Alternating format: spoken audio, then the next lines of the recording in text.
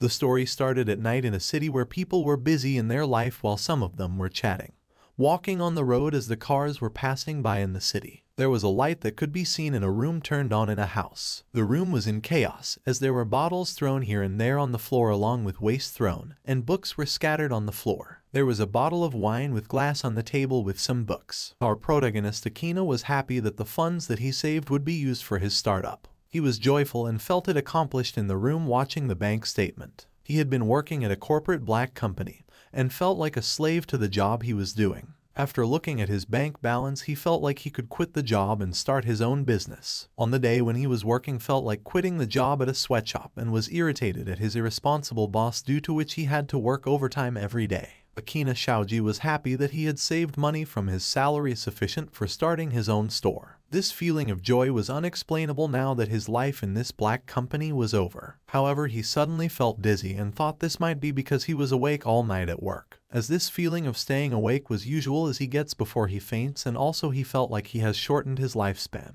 He hoped for the feeling of happiness after he got awake. But unlike what he thought, there was some noise calling him the hero, and Akina could hear as he was slowly waking up. Akina realized that he was currently in a weird royal court with a king and his knights. Akina was surrounded with knights and mages, and at first he felt like it was a dream, but it was not. The king Ru of the Jin Kingdom filled in Akina with information that this was another world than the one he knew. Akina introduced himself with his name to the king. Then the king explained their problem, that his country was battling demons for hundreds of years, but their country was gradually outnumbered over time. As the king saw Shoji Akina, he felt like the hero had arrived at the order and he had succeeded in finding the right one. The king asked him if he could help them with his strength. Even now Akina was feeling like this was his dream, as he did not have any kind of power. The king told him that heroes usually receive special skills from God. To know the skill, he has to shout skill, and open to see the skill. Still, Akina was in a state of being in a dream, as he was nervous looking at them. He was curious to know what kind of skills he possesses. He shouted skills open, and to his surprise there opened a real status window before him. He started checking his name, gender and age. His special ability skill was cultivation. He had questioned that was it related to growing plants. To his curiosity, he continued to press more details on the window, saying the skill to grow anything in the field. Just planting in the field would make it grow extremely fast was his skill. To his surprise, he felt weird about himself and felt again that his dream was like a joke to him. The king asked Shoji about his skill, to which he replied cultivation, through which we can grow anything easily and fast. The king was disappointed after he heard Shoji say cultivation, as the other member in the courtroom suggested the king get rid of him, as this skill was of no use to them, and said they cannot afford to provide those people who cannot fight. Shoji was surprised with his mouth open. There were suggestions about Shoji that they wanted him to use him as a decoy. There were questions among the people around the king that was he suitable to be sent in the front line in a sedan chair. Some thought it would take some more time to order another hero. As Shoji was hearing all the comments, he said, "What guys were up to?" To which the king shouted silence to all the people around and said production skill was what we have used with folded hands to Shoji Akina, as they did not have enough food to eat, and they should be able to utilize the skill. Shoji Akina replied saying it was a nice play displayed by the master. The king ordered Shoji to create food, as he was provided with a vacant house and field at the edge of the royal capital. Shoji felt like his dream needed to hurry up and he could wake up and start his business that he had planned for earlier, and saved his money. Shoji Akina was provided with a field at the edge of the royal capital as he started to cultivate, as there were no living expenses for him. While producing food, he was wondering if he had lived like this for a week. It was like a dream that was a week long. Shoji Akina tried to grow the vegetables using his skills, even though it was his dream, considering he had the skill to cultivate. To his surprise, he could harvest as the plant would grow in a few days. Felt like magic. Shoji felt bored as he got used to the skill of cultivation and sat on the bench in the farm with his neck resting back and looking at the sky. In 8 days, his feeling of dream was now the reality, and not just the dream. For some time he felt like going to see His Majesty King. As he met the king asked Shoji if everything was alright with him, as he did not see him for a very long time, to which Shoji replied he was good and thanked the highness. The king asked about the vegetables that he brought that were cultivated using his skill, and was surprised by the result, as he could harvest in less than 10 days. He could solve the food shortage with his skill that our country was facing, and all the extraordinary harvested crops would be purchased by us. Shoji laughed and thought that the king was in a good mood, and it was the right time to ask the question, for how long does he have to do this job?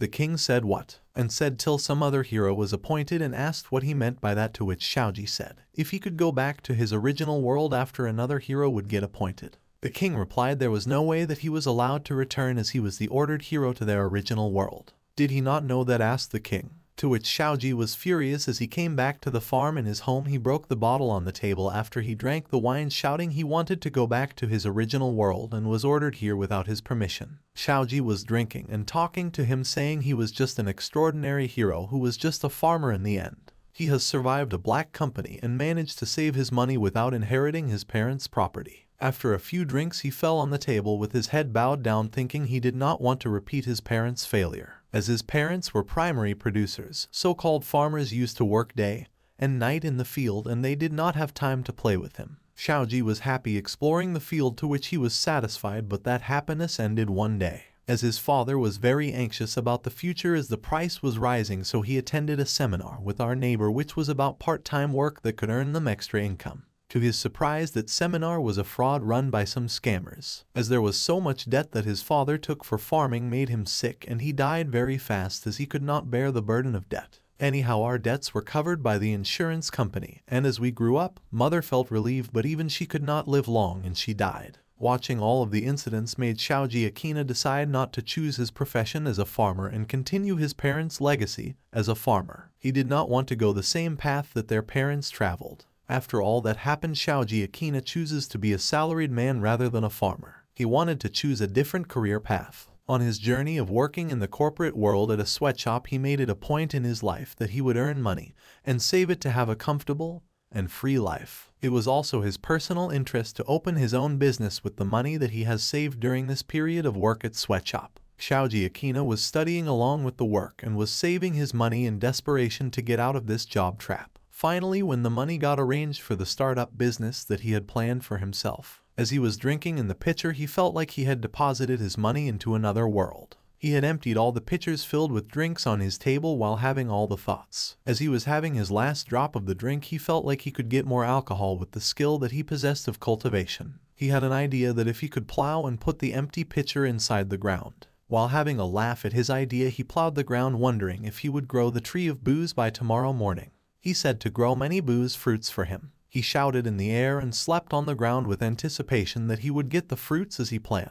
There came light thumping on his face, to which he woke up and felt like his head was banging. Later he felt that might be because of his boozing that gave him the hangover, as he had spent all his money on liquor. He was trying to find if there were any leftover vegetables that he had harvested earlier. But to his surprise, as he saw in his farm, there budded a tree that had booze-filled pitcher-like fruits. As he saw this tree full of booze pitchers, he fell to the ground in shock and asked himself how this booze tree bore fruit, as he has buried only one bottle in the field. Feeling amazed by the skill of cultivation, he said to himself if he could grow the world's booze from a tree in one night as the tree grew for real. His doubt to confirm that if the tree was real, he snapped the pitcher from the tree, and had a thought that if this was possible to get liquor from the tree. He was shocked after he held the pitcher with the alcohol in his hand with the real crock and felt it as a strange world. He opened the cork and poured the drink in the glass, held it for a few minutes and drank it finally. To his surprise, it was real alcohol, and he felt he could cultivate his own alcohol along with the bottle and cork. He opened up his own store named Royal Capital Shopping District Liquor Store. He welcomed everyone to buy his alcohol at his store as some customer approached him to buy the liquor. The customer felt that there was a lot of alcohol in the store. Xiaoji Akina replied that he got this liquor from someone who gifted him with free alcohol, as he could not drink that much by himself. The customer replied, if that was the case, then can we open one bottle and confirm if this was real liquor? To which Xiaoji Akina replied if she was willing to buy all the liquor if that was the real deal, to which the customer agreed. They opened the bottle of liquor and tasted it, and to the customer's surprise it was good liquor, and wanted to pay 8 silver coins for all the bottles as the taste was not so bad. Xiaoji Akina felt he was getting silver coins for selling liquor at bargain price. Anyhow, the cultivation skill made him sell liquor well. The customer offered him the silver coins, and Xiaoji Akina asked him how they made this liquor, as it was delicious in its own way. To which the customer replied that there were breweries that manufacture liquor, and this world has a normal method of making liquor. Xiaoji Akina asked the customer if he knew anyone who was the owner of the skill shop. Customer said, skills, with questions in his mind, and said he occasionally meets people with such skills, so Xiaoji Akina felt there were other people who use their skills other than him. Xiaoji Akina said he was wondering if breweries also use skills in brewing, like using the skill of farming for cultivating delicious grapes and making wine from them. Customer replied saying he hasn't heard many rumors about that, but if Xiaoji Akina can consider his skill as fighting skill, then he can earn money by becoming an adventurer. There was some kind of opinion among the people that farming skill was inconspicuous and useless, to which he said it would be easier for him if that does not stand out. Xiaoji Akina left the customer and decided to buy high-selling items from others like sword and shield and cultivated them and felt them as good harvest for today. Xiaoji Akina could cultivate anything that he laid his hands on with his skill to check his capabilities. He also set a fence in his farm that skill of cultivation that he possesses would not be exposed. He felt happy that his skill was real and he could grow anything even if that item doesn't have seeds. He can grow them by burying them in the ground, just like potatoes. He felt it was hard as it was like a cheating kind of skill to him, as he was supposed to grow vegetables but explored so many options of cultivation. He would bury ripe fruit and he would grow the fruit itself in one night, as he never thought that he would grow the fruit so quickly. The ultimate thought for the price was his thought to bury money and grow the money, and he ultimately succeeded in doing so.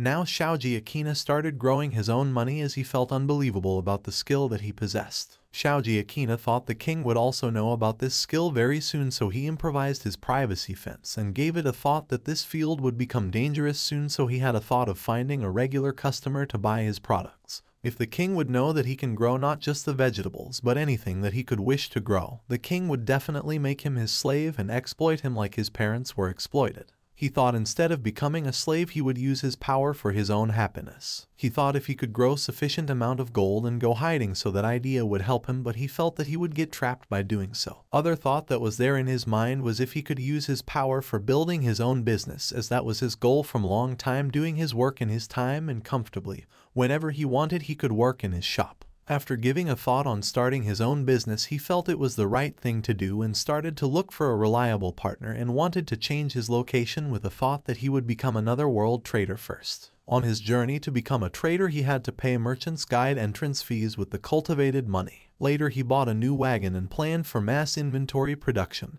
and to gather funds for startup. He gathered everything and got ready with his final business model that included wagon, swords, alcohol, etc. Finally he felt accomplished, and he did not realize that he came that far in his dream of starting his own business. Xiaoji Akina was recalling his past old days when he used to work for Black Company, after which he had enough money to start a business. He was ordered to travel to other world with no chance of returning back to original world, but to his satisfaction. Finally he was able to become traveling peddler, and he shouted out of joy that he started his own business and felt like no one could exploit him from now onwards. He wanted to make the most out of his cultivation skill in the other world. The day commenced when he was about to inaugurate his business and start trading, but there were some robbers on the main road. For his safety he hired an adventurer as his escort. Xiaoji Akina asked for a beautiful woman warrior or a witch who can defeat the enemy using their beautiful weapon. His escort who he hired thought that her job would be easy, but she broke her weapon again as she was fighting the bandits. Xiaoji Akina felt that the escort he hired to protect him was strange, as if it seemed like a business opportunity with her. He wondered. The escort that he hired was crying after she broke her weapon. Xiaoji Akina asked whether she knew for what reason her weapon was broken, but she started sniffing sitting on the ground. He felt as if it all began with the weapon killer girl. After Xiaoji Akina was ready with all his goods that he produced using his cultivation skill, he was waiting for his adventure escorts. Some new escort greeted Mr. Xiaoji Akina and introduced himself, saying he was from Adventure Guild for his surprise and felt he could rely on him for his safety. Kyle, who was a warrior appointed for Xiaoji's safety, was a spearman, and Kava, who was the archer, introduced them to Xiaoji Akina, as he felt archers were usually hunters. Along with them they also accompanied one more warrior who was a pretty girl. The Xiaoji asked the girl if the weapon that she was carrying was heavy, and he asked her name. She said her name was Main and her job was to beat the enemies with the metal rod. Xiaoji felt that it was a great way to fight and felt that the proverb that says don't judge a book by its cover might suit her. Kyle the spearman informed the girl Main that she had to be careful in handling the weapon and she was not supposed to break it and make every warrior feel down for her deed, to which she agreed. Xiaoji asked them to destroy her weapon, but she did not want that weapon to be broken because it was a metal rod, as her original rod was broken. Xiaoji informed everyone that we all were leaving as a self-introduction was done, and they left for the city place to trade. Xiaoji after a while felt bored and thought to start a talk with the 3 adventurers that were accompanying him. Xiaoji asked them if they were a team from before they came together. with him, to which they replied there was no way that they were a team along with the weapon killer. Main felt uneasy as she was called a weapon killer by their fellow mates. Xiaoji felt as if the cute girl could have a name like that. Kyle and Kava said to Xiaoji that as she keeps breaking the weapons, so she was called a weapon killer. There came some big sound from some bandits who were very scared. They asked them to give their money, and the girl. All the warriors decided to stand there so that they could stop the bandits from advancing further. Kava the archer ordered Kyle and weapon killer to kill anyone who would come closer, and he would pick them off. He told Mr. Xiaoji to hide in the carriage under the hood, and Xiaoji locked himself inside the carriage and was watching all the fight from a small hole that was there in the carriage. The carriage that Xiaoji made for his travel was custom made, so that it could become a simple shelter. He wondered if everyone was alright, or would get hurt. If that would be the case, then we will have to withdraw. He wanted to test his escort team ability. Kava started to fire his arrows towards the bandits, and they started falling on the ground after Kava attacked the bandits with arrows. All the escort warriors started fighting in unity and felt strengthened after the arrows attack, and felt if they could allow some bigger target for him to attack. Xiaoji saw that Kava has a lot of skill. Now it was Kyle who attacked the bandit who was approaching him and killed him in style. As Xiaoji was watching them fight, he felt both Kyle and Kava were good at their job. Kyle said to weapon killer to go and fight the bandits, to which she agreed. As Xiaoji was watching her fight, he had doubt about her style of fight that she was performing was amateur, and the bandit got her movement, and he felt this shot of her like tickle to him. Later, to everyone's surprise, she lifted that bandit in air and threw him to ground. Watching this movie of weapon killer Xiaoji, everyone started running back and leaving the battleground. Xiaoji felt the girl displayed an amazing fight. Weapon killer was lying on the ground crying as the metal rod broke again. Xiaoji felt that it was the thick metal rod, but it broke to his surprise. What kind of strength she would need to break that strong metal rod? Everyone agreed that her strength that was displayed was amazing and said she breaks her weapon every time. She was sobbing as she was called a weapon killer. Lane was given the sword this time, to which she started singing. Xiaoji changed his mind and awarded the possessions to the one who killed the bandits. It was Main who was given the sword and was asked about the cost of the sword, to which she replied about 200 gold coins. Xiaoji thought if he could cultivate the sword he could make profit out of it by selling it to her. Kyle asked her to sell the sword as it was a valuable weapon before she broke the sword. Main said she would never sell that sword nor break it.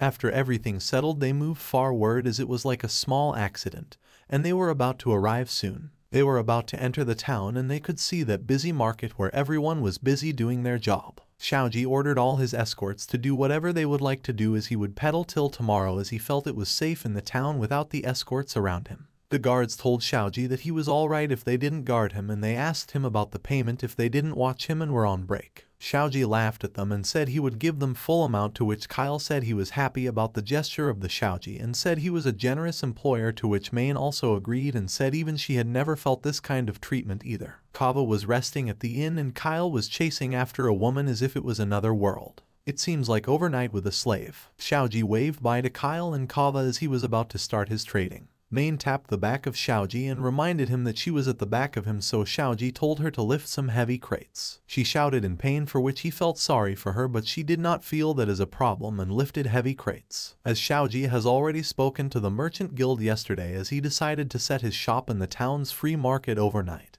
Main accompanied him for being his clerk and carrying goods. For some extra income he hired her. She had superhuman strength as she was carrying heavy weights without any tiredness. As they were arranging all the stuff to be sold, Main found some cloth which was beautiful and smooth. To her surprise, she asked Xiaoji about the origin of the cloth, and he explained that when he came from Earth he had a handkerchief in his pocket as the quality of the cloth was different. He offered one cloth to Main, to which she hesitated to take it from him and later accepted it and said thanks to Xiaoji as she hugged him. He was overwhelmed and said that it was a cheap thing that he brought from the supermarket. Everything was set up and Xiaoji was ready to sell, but he felt he got overexcited and cultivated it with all his skill in extreme ways for him to sell, which was astonishing to watch. As he touched the stone, it started glowing. Main appreciated him for the effort that he put into organizing different kinds of goods and did not believe that even so many goods were possible to stock and sell, and asked him how in the world did he manage to do so much. As customers were approaching to buy his products, he had an observation that most of his customers were from the middle class. It was lively as it was full of customers around the stall. Mr. Xiaoji was trying to rearrange the order of his goods for better visibility of his customers. He kept the groceries in front and expensive clothes in the back.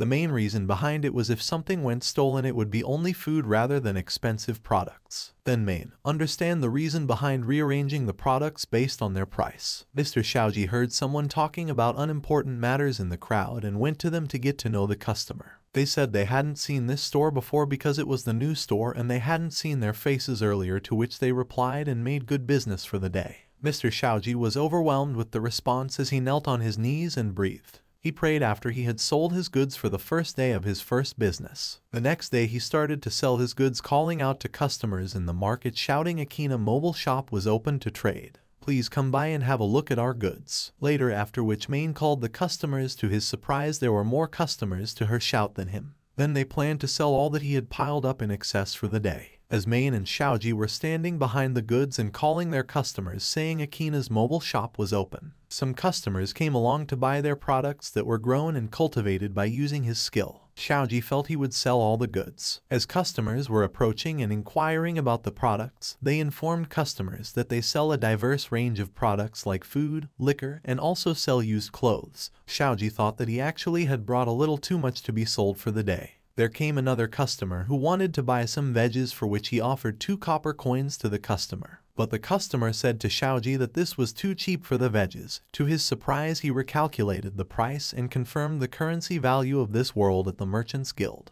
where 1 copper coin was equal to 100 yen in Japan. So 10 copper coins were equal to 1 silver coin here in this world, and 10 silver coins is equal to 1 gold coin, which was about 10,000 yen. Hence for vegetables 200 yen was reasonable to sell. Xiaoji forgot that he was in another world where there was a shortage of food and realized that he could sell the veggies at a higher price and corrected it to 8 copper coins. The customers were amazed at this price also, as this price was still cheap to offer at this point where there was no food, and compared the price with Bowl's store, to which Xiaoji replied the price now was 4 times higher and still being called as cheap, to which Xiaoji thought if he would have said price higher than they expected, then there was possibility that he would have lowered the price and adjusted it to the market price. Some other customer inquired about dried meat price, to which they said it was 30 copper coins, which were also lower than the price of Zappa's store in the town, and the customers felt that as a bargain store. So, all the customers at once gathered at the store. When they got to know the price of each product was very low, they wanted to buy full crates, and some customers were out of money, so they went to get the money to buy more boxes of food. They could sell all the vegetables and meat that they brought, and now they were selling liquor and fruits too. After a while, when they could take some rest, they felt that customers became wild at the prices they offered, as they could not believe it and felt relieved. There came a customer who heard that their store was a cheap vegetable shop. Later some women approached the store and asked them that if they sell meat that cheap, as they were the housewives, but as all the food was sold out there were only used clothes left for the day, so they inquired about the price for the used clothes. It was 3 gold coins that Xiaoji and Main decided to sell them to their customers. But no way had the customers realized that it was costly. Instead, after a minute there came a wave of women stomping to buy clothes from this store. As Xiaoji was calculating the price of clothes back on Earth, it was 2,000 yen for quality old clothes.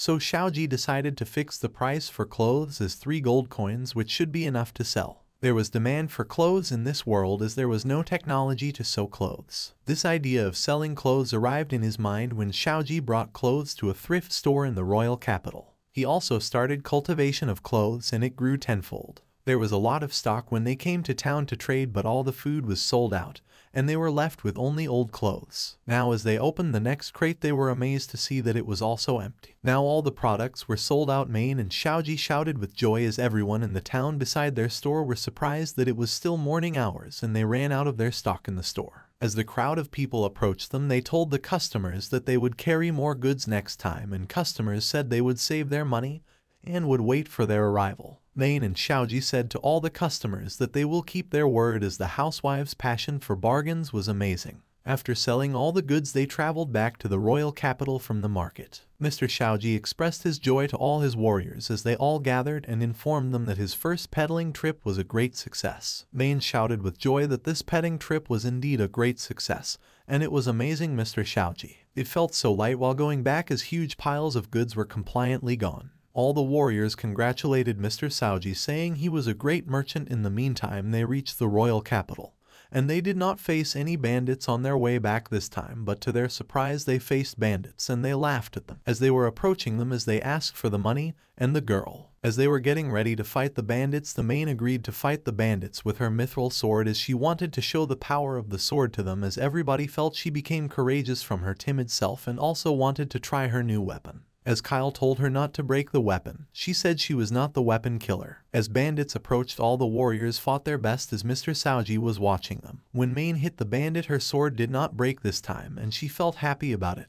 And though the mithril sword would endure the weapon killer, as she was not finished yet with bandits and ran against them to fight 3 of them this time with her sword, and she succeeded in her fight with them. As Mr. Saoji was watching her, he felt that her movements were different from yesterday. She went even further to kill the bands with her sword and broke the mithril sword to her disappointment. Kyle said to her that when she pushed her luck she broke the weapon killer. She was confident that her mithril sword won't break against anything, but her strength was outrageous. But bandits might have used the sword before extensively. She felt like it was a sheer waste of owning one sword like a mithril sword. As all the warriors were having a chat after they fought the bandit, they felt there might be another mithril sword in the loot. They felt accomplished after fighting the bandits, but Main felt lost as she broke the weapon again, and the guy's opinion on Main was low. Saoji thought he knew the reason for their onion in her, and they reached royal capital. All the warriors thanked Mr. Saoji for his kind treatment and told him to inform them if he has any more travel scheduled again, and they left the place. Saoji thought Main should quit being an adventurer as has to compromise every time she fights, and buying new weapons won't be enough no matter how many times she buys. Saoji gave a thought about Main that if he could use his cultivation skill and make good use of her power, but he paused that thought for a while and thought he had to take care of his own first, as nobody was sure when the kingdom would eliminate its useless hero, and if they found out that the true power of his cultivation skill, then they could exploit the power. Now that he had gathered some information, he wanted to get out of the kingdom. As soon as he was in the royal capital he could do his trading, but as he moved out of the town there was danger from bandits. As Saoji approached escorts Kyle and Kava for his personal safety, they refused him, saying they had another job to do. Later he went to an adventure guild once again when he planned to go for trading. The boss there held Main and warned her that she would become a slave weapon killer. As Saoji entered the room, the debt collector boss held the hands of Main and he heard the boss saying that he was going to enslave Main. He tried to get authority over boss and introduced him as Mr. Saoji. Later Main explained that she was not able to pay the interest on her debts, so she was planned to be taken away, to which Saoji laughed. The debt collector boss to whom Main has to pay the debt was the debt collector, so Saoji thought she could handle the situation on her own and Shuoji did not intervene, but Saoji asked her about how much she has to repay, to which she replied 1 gold coin per month, to which 4 silver coins were the interest. The interest rates were as per other world law. Saoji thought about her problem, that if he pays for her debt then the root cause of the problem won't be solved, so he refrained himself to pay her debt. Instead, Saoji told her that he would give her the mithril sword that she broke the other day for 2 gold coins. She agreed to the Saoji's words and thought in that manner she would have some money with her to buy a new weapon, and thanked Mr. Saoji. He welcomed her for the favor that he offered her. Later the debt collector before leaving her gave warning to her that if she was not able to pay the debt then she would have to become his slave next time, and left the place. Saoji asked her if she wanted to be his slave and she laughed.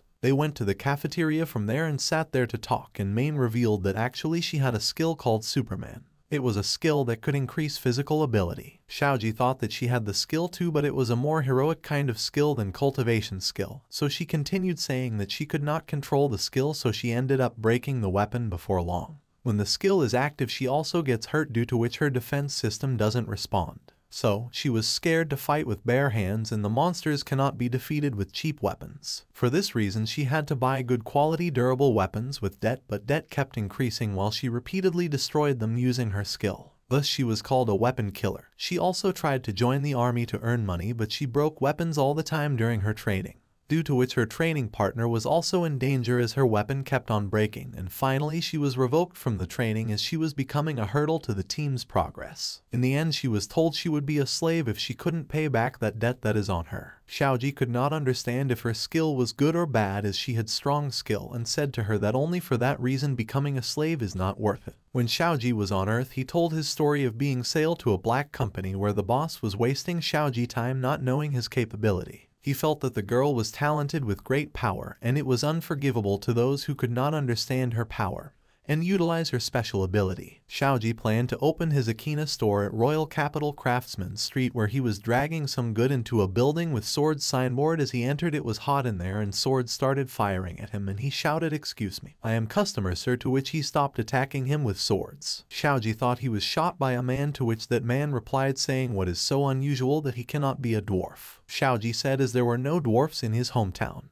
That man asked, "Are there countries of such kind existing?" The small man smoking his cigar asked Xiaoji whether he wanted weapons or was it a repair. Xiaoji said as expected, craftsmen like to work fast, and he showed the dwarf man his big bag of swords that he brought, and the man was awestruck watching them and asked whether they were mithril swords. "Is they broken?" "Yes," Xiaoji replied, and told him to remain unsurprised as these mithril swords were brought from Maine. He told him that he wanted him to repair one sword and remake various kinds of weapons with the rest of the swords. As he could not process mithril swords, he left it to professionals like him. He asked the dwarf man if he could make him the best mithril sword better than the original one, to which the dwarf man agreed to make it a lot better than the broken mithril sword, but he informed that it would be expensive for 20 gold coins. Xiaoji agreed to the price and left the bag of swords until they got repaired with the dwarf man. Xiaoji paid the amount in full as advance and left the dwarf man in wonder, as he said he would trust the blacksmith master of the dwarfs. The dwarf's name was Maud, so Xiaoji introduced him to Maud.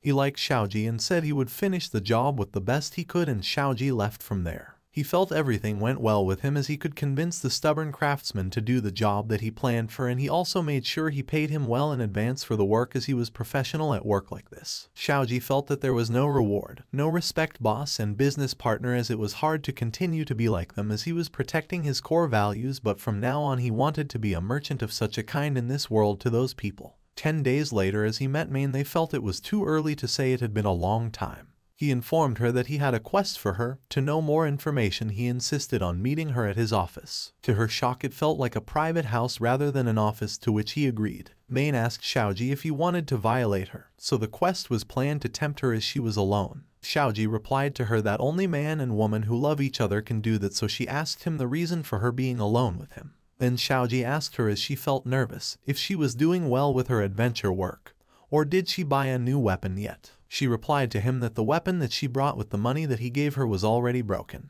He asked her if she could be her full-time escort, as she was stunned by Xiaoji's statement. Then he explained to her that he wanted to do business all around the world in future, so he was in search of some trustworthy person to escort him full-time. She asked him with doubt whether he was sure that she wanted her, as all the weapons that we use would break because of the skill. Xiaoji agreed to the condition of her breaking her weapons and showed her a lot of new weapons that were made with mithril. Yes, that's what Xiaoji said. She doubted him for keeping the mithril weapons in the shabby cabin, as they were valuable weapons. As he showed her the weapons, he asked her if she could escort him and use all these weapons, as many as she wanted.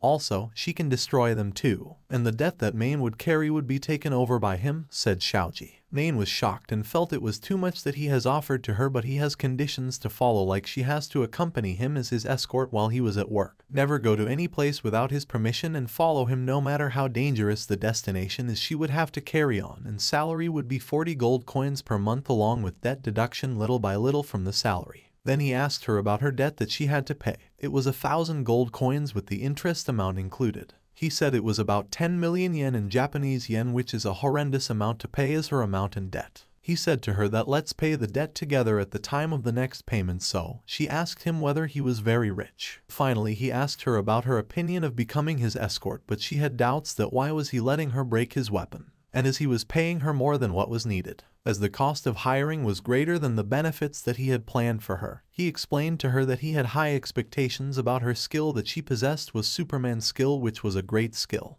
But as she did not have the opportunity to take advantage of that skill, he offered her the opportunity to explore her skill, as he wanted her ignored potential to blossom. As promised, he would provide her with as many weapons as he can, and said to her that he would procure a weapon that won't break even using her skill. She felt excited after she heard that news. Xiaoji asked her again if she wanted to work for a boss who would understand her and value her, as it was a big deal, but he sounded like a person who was a swindler. She asked him whether her power was really useful, to which he replied, yes, it is very useful indeed, and she doesn't have to be sorry for being a weapon killer from now on, as that nickname would be a reminiscence that she can talk about and laugh at. She bowed down to him and agreed that she wanted to become his subordinate, and would want her to use her power. He gave freedom to her to do whatever she would like to do, as she promised that she would escort him full-time and would fight along with him with all her might to protect him. In an unexpected turn of events, she found herself assuming the role of his full-time escort, a moment that stirred deep emotions within her. The realization that she now had a boss willing to not only settle her debts but also equip her with the necessary tools left her in a state of happiness. This newfound financial security seemed to forge an unbreakable bond between them, one that went beyond the professional realm. The arrangement went beyond a mere employer-employee dynamic. It became a symbiotic connection rooted in mutual need and understanding.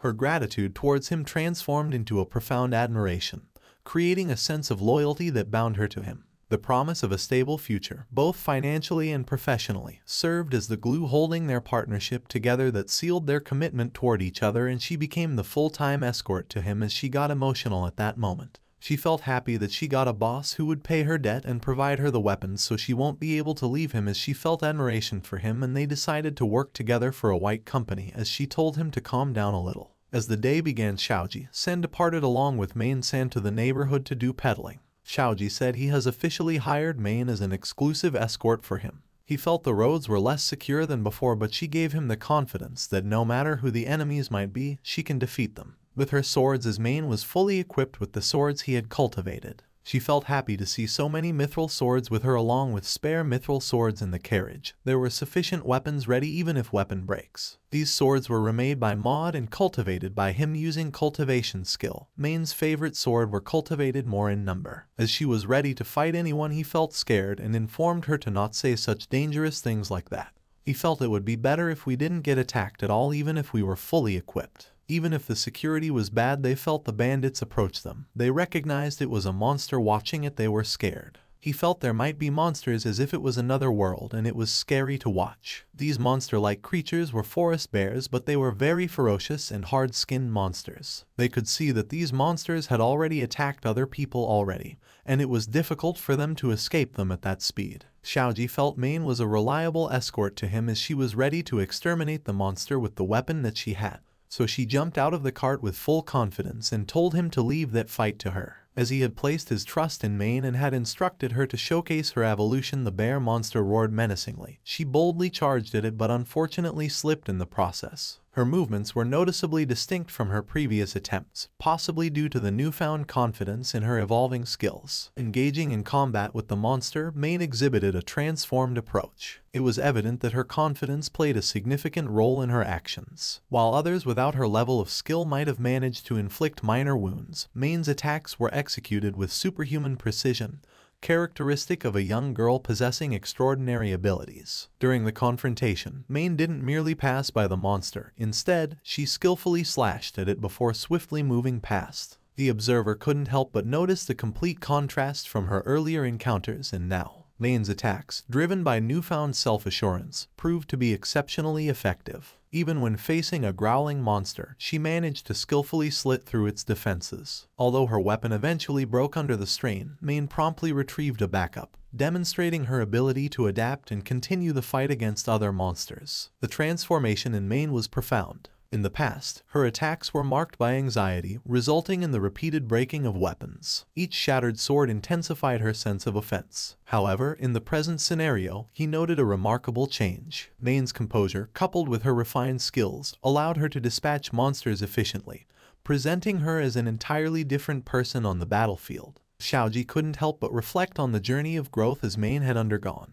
From a fighter who would nervously break weapons had evolved into a formidable force. The newfound skill set, combined with an unwavering confidence, painted a vivid picture of Main's transformation. It was not merely about physical prowess, but also a manifestation of her mental resilience. As the battle unfolded, Main's prowess became even more apparent. Her attacks were not only precise but also strategic. She seamlessly transitioned between offensive and defensive maneuvers, showcasing a level of mastery that was previously unseen. He pondered on the origin of this transformation, as it was a result of rigorous training, a sudden surge of inner strength, or a combination of both. The broken weapons scattered around the battlefield served as a reminder of Main's past struggles. Yet, with each broken piece, it was evident that she had learned and adapted. As Xiaoji couldn't help her but marvel at the resilience and determination displayed by Main. In the heat of the battle, as Main faced one monster after another, her evolution became increasingly apparent. The once anxious fighter now moved with grace and purpose. It was not just about defeating the monsters, it was a testament to Main's growth as an individual. The observer could sense a transformation not only in her physical abilities,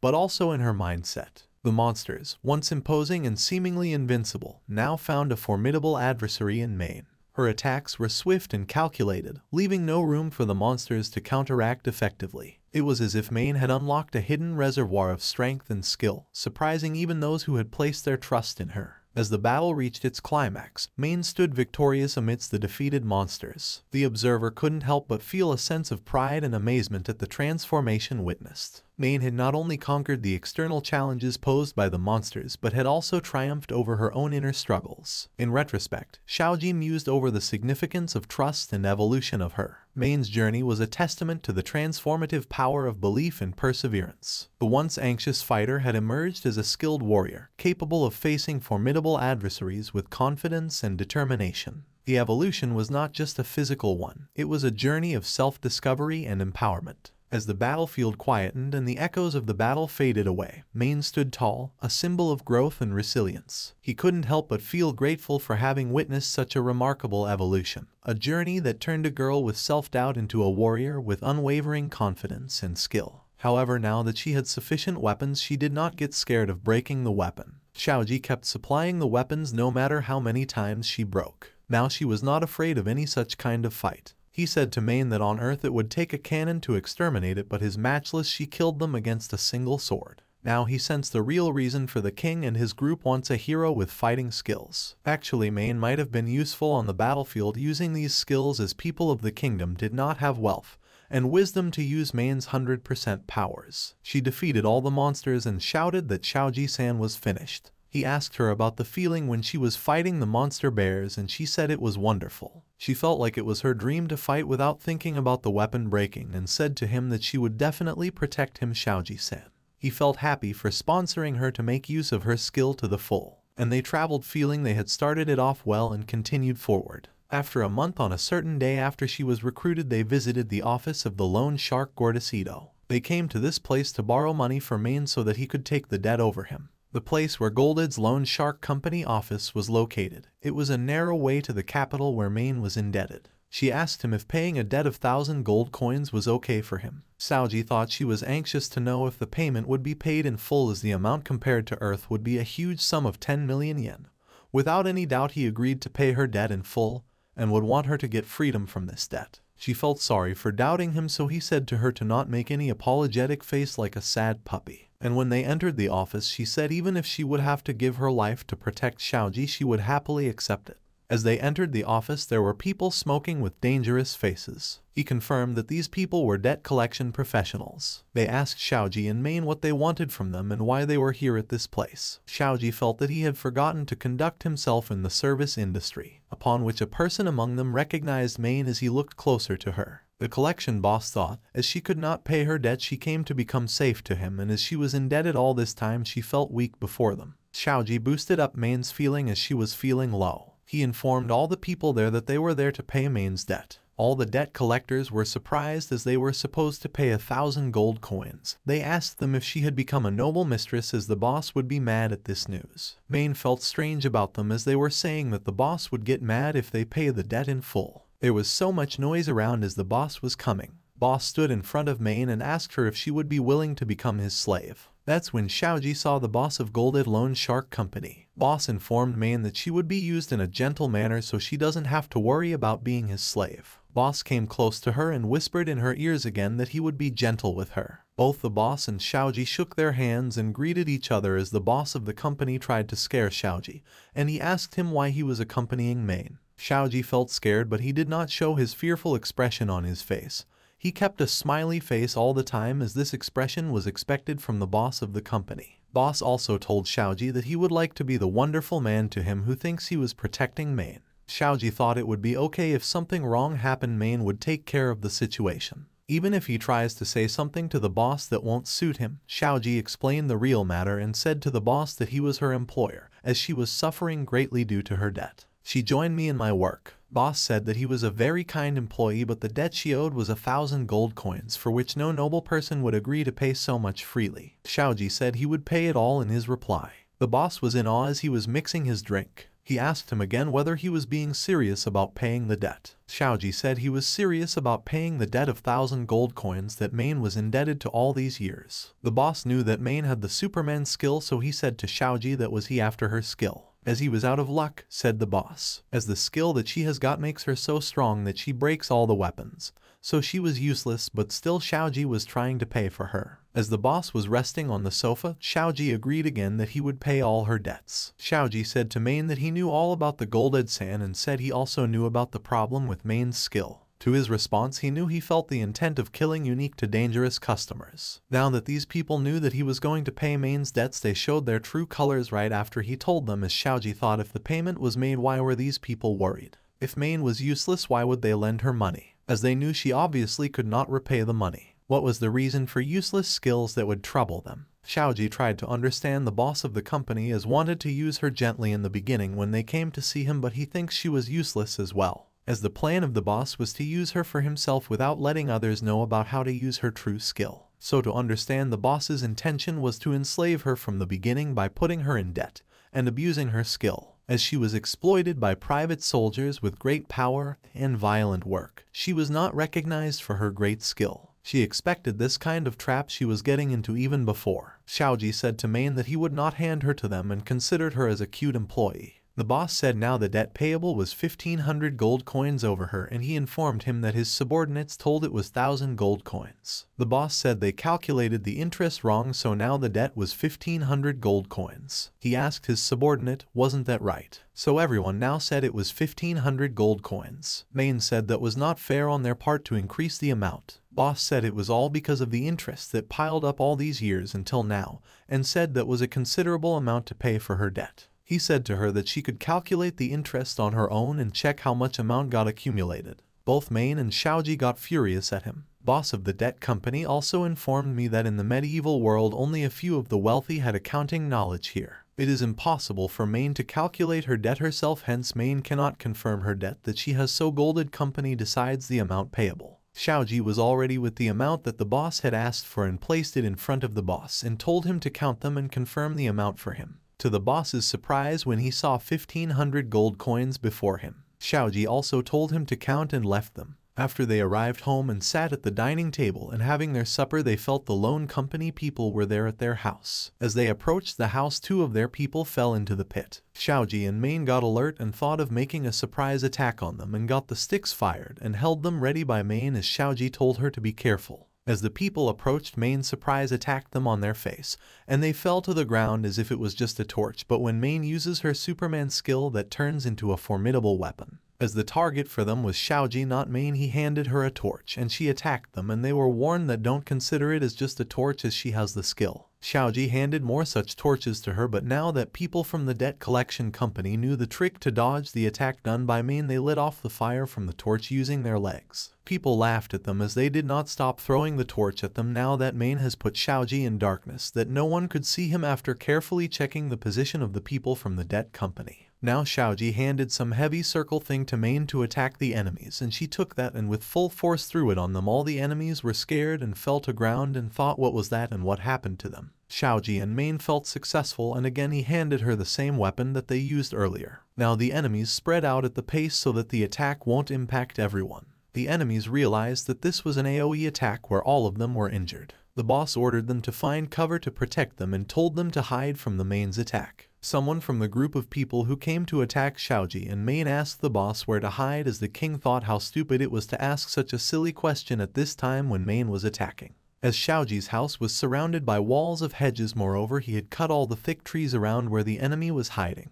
With the torches that Main threw earlier gave light, so Main and Xiaoji could see 2 of the enemies standing there, so the boss of the debt company told them that the place they were standing was not safe, as Main and Xiaoji could see them. Now it was Main's finishing blow was with the basket of stones. As she would release the basket, these stones would turn to ranged weapons that only Main can use to exterminate the enemy. She threw the basket of shotguns with which the boss was dead, and remaining of them we not able to decide what to do. At this point Xiaoji took charge and told them to surrender peacefully before they ran away. He said he would attack again if they tried to run and said to them that if they wanted freedom from their boss where they used to work at his feet they had to surrender. So everyone surrendered to Xiaoji and everyone started to explain their reason that someone was hired just for money. So he requested him to spare his life and Xiaoji ordered Main to tie them all and his plan succeeded as that was expected. He felt no point in keeping so many people tied with him so he left to meet the boss of the Loan Shark Company. Xiaoji greeted them good morning and entered the office. To their surprise it was Xiaoji whom the boss ordered to kill but he was alive. It seems that the people at Loan Shark were expecting the death news to be heard at the office,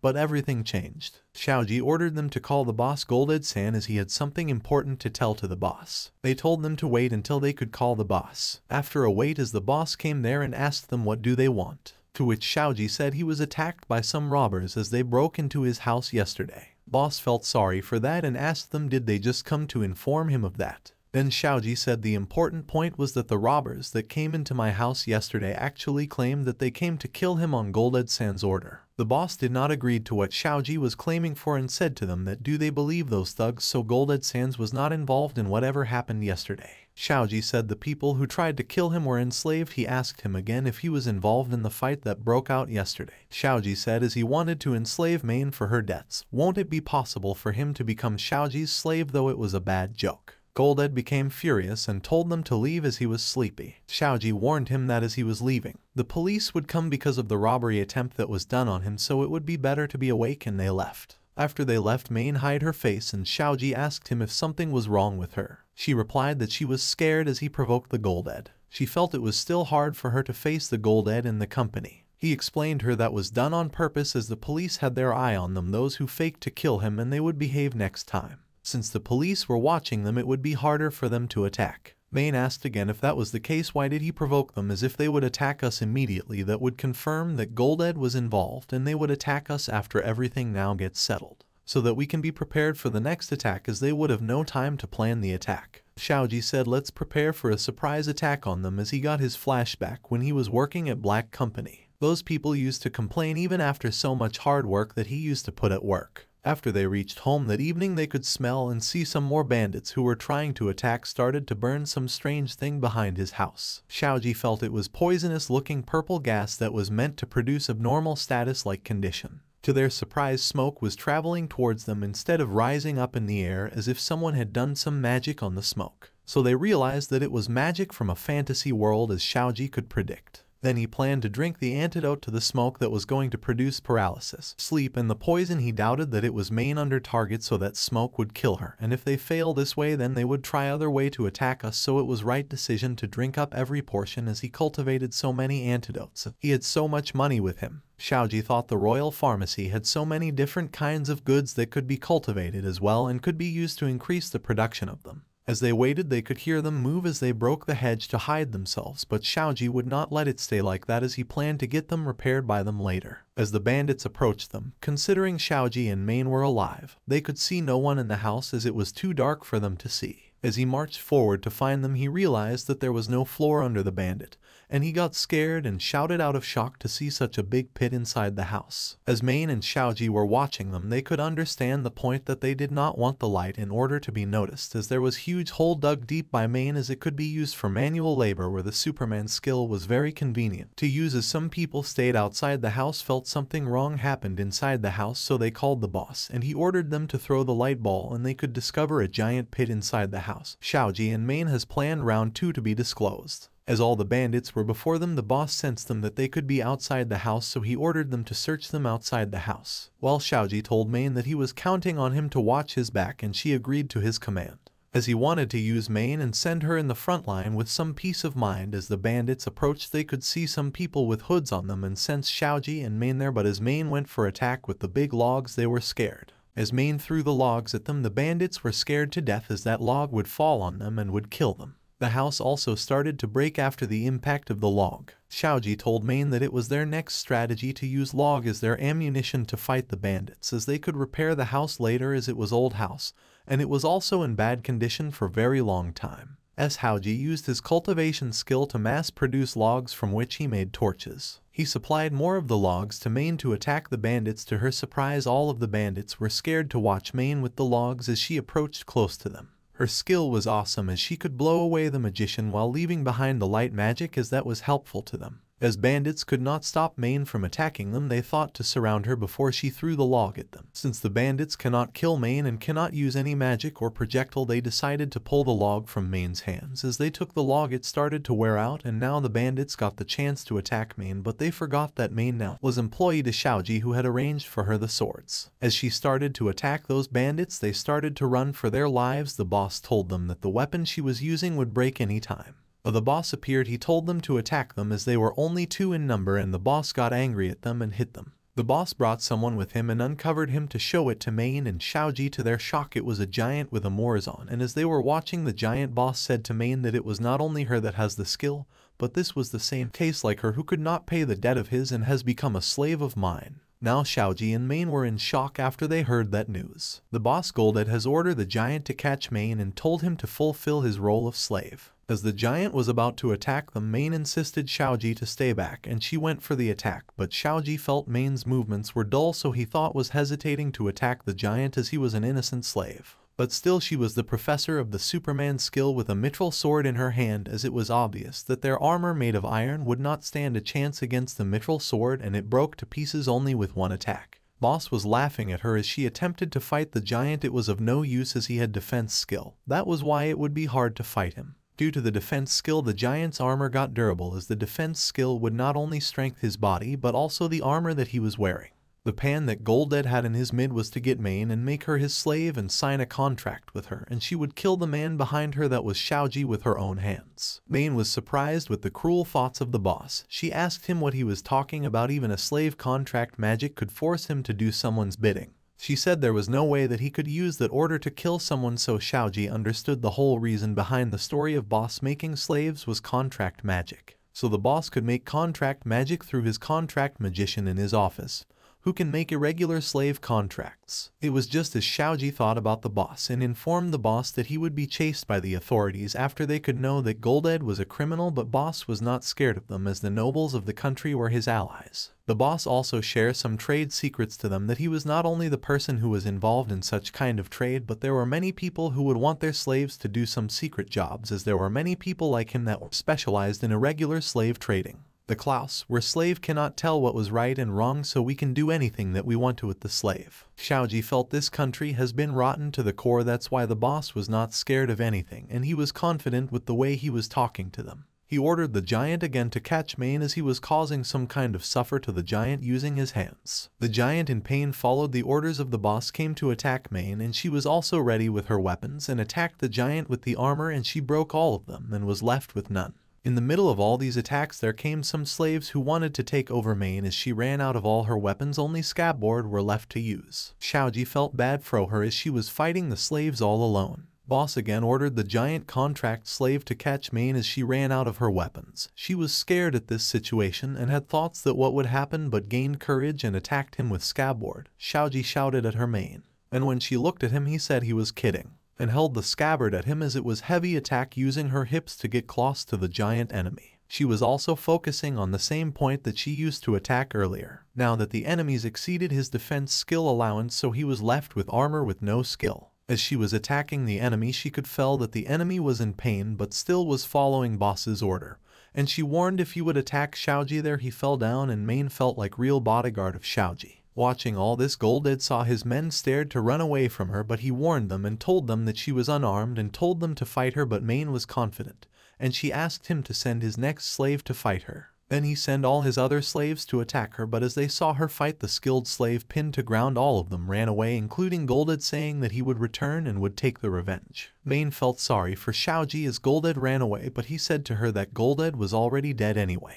He felt he was facing a person who was backed by nobles of this country, and felt now was his time to shine in this country. 2 days later, there came police to the Lone Shark Golded office as he was suspicious of illegal trading of slaves. As Main and Xiaoji were hiding near the Golded office and were watching them catch the slaves, and Golded was missing from the office, the police officer asked them if they were leftover slaves that could fight from before. But to the investigation officer's surprise, they said they were contract magic slaves. The investigation officer felt the sign as a camouflage, but the contract magic used on these slaves was illegal. From now on, the loan shark Golded became wanted criminal in the country for trading contract magic slaves for trading using fake contract magic. So now the Golded assets were taken to custody by the investigation officer. Among these there were some people who suffered under Golded felt relieved and could not stop their laughs as bad guy was in investigation officer custody. After all this got finished, Main and Xiaoji walked back home to Hotel Inn at the royal capital and felt accomplished as they have won over Golded.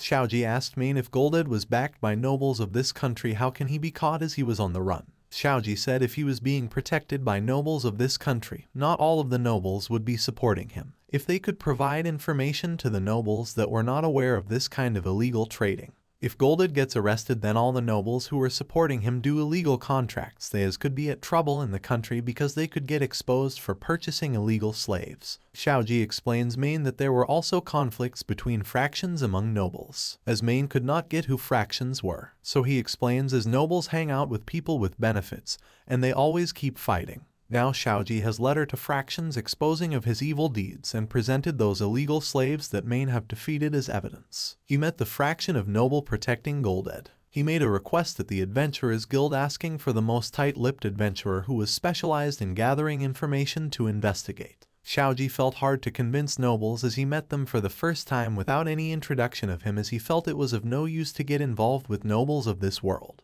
He asked himself of what best he could do to trap Golded. Xiaoji bribed the gatekeepers with bright gold and yellow color sweets so that the gatekeepers would deliver the letter to their master along with some slaves as proof. To Xiaoji's observation, he could confirm that some sources were questionable as there were conflicts among fractions, but nobles were overjoyed after they heard about the Golded's news and decided to investigate. Xiaoji realized that he doesn't have to worry about Golded as he was on the run. When he used to work at Black Company, he got to know about them when he faced conflicts between fractions. The nobles who were with Golded would come after him at the same time as he won't sequel that as they were connected to him, and Golded won't get any sympathy from Xiaoji. As Main felt Xiaoji said something to her but he did not say anything, and they decided to work hard. They planned to go to Newtown today and they left the place with agreement. Golded felt restless and started to ask himself that why was such thing happening to him, as he was the intimidating high-end loan shark but now was running away because of the fear of getting caught like his subordinates. He decided to kill every one of them who had put him in that place. The only person that came to his mind due to which he was in that position was Xiaoji. If it weren't for him, Main would have become his slave through which he would have planned to assassinate important people. He also planned over Main by influencing nobles to get Main into more debt, but from nowhere he appeared suddenly and paid all her debts. As he was recalling the past that he faced with Main and Xiaoji as they repelled his attack twice and sent guards to his office. If it weren't for Main, he wouldn't have been not in that situation of running from investigation officers. Golded wanted to take revenge for the loss that he has done to him by killing Xiaoji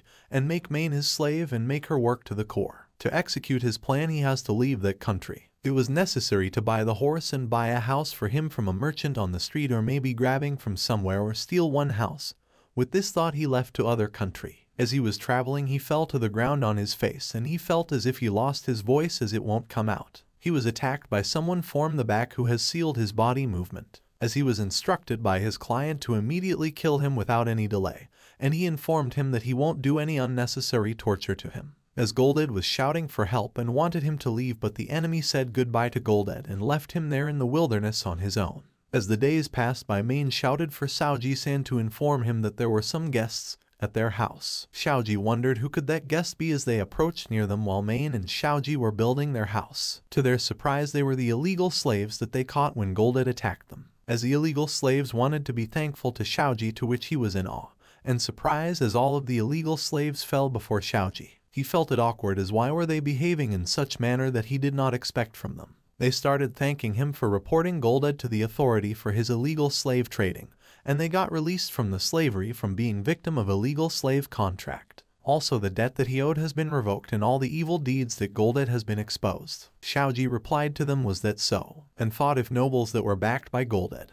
and the opposing nobles threatened the slaves as victims, did not send them to Slave Town, instead released them. They all were feeling grateful for what Xiaoji has done to them. Others said they won't forget the favor that he did for the rest of their lives. If he needed something, they were ready available, to which again Xiaoji said it was just the little that he could do for them. So now Xiaoji asked them if they had any work after that, as some of them might have become slave, as someone would be after their skill, but some other might be in debt and difficulty in life. as everyone explained their own trouble that they had, like someone thought to go back to his hometown, while the other said if they had been to their hometown there they could have found the job using their parents' connections. Some said they had to rely on their brother as his brother was lacking the manpower at his workplace so that he could help his brother and feed himself. One small girl said she was sold except his eldest son to the slave traders due to bad harvest because as a slave we can get the meal.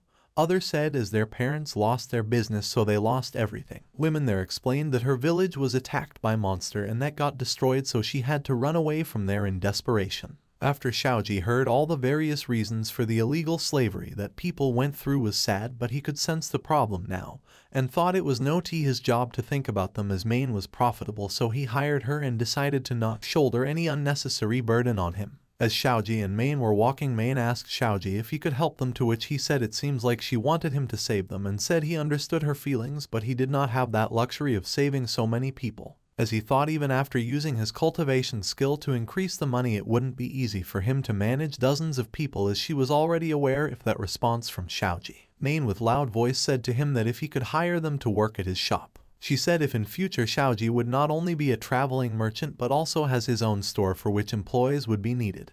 Even traveling merchants have the option of forming a caravan with multiple carriages. Then Xiaoji started to think about that if he had to succeed as merchant he had to have employees who could manage many different products for him. He agreed to her and said that it was certainly a good idea, so in that case she wanted him to hire them for his business. He thought for a while that this might be a very important decision for him and his business expansion as he worked for so long on Earth for Black Company.